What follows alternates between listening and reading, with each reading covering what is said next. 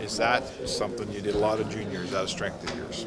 Yeah, 5-on-3. I think I'm in the one-time spot, so I definitely try to, work on that in practice and get that down, making sure I'm hitting the net and not missing the net. So, what's the most important part of that shot? Is it where you put it? Is it how fast you get it away? I think it's how fast and if it's on the net. If you're missing the net, then it's not going to go in either way. So, I think hitting the net's the biggest part. What did you expect coming into this camp, and has this gone as well as you could have hoped for? I just was expecting, come in, work as hard as I can, and just be the player I am, not try to do too much, and just stick to what I can do. You've been able to generate some points, scoring some goals. How's every other part of it? How are you finding the battling in the corners with the 20-year-olds? Battle's a battle.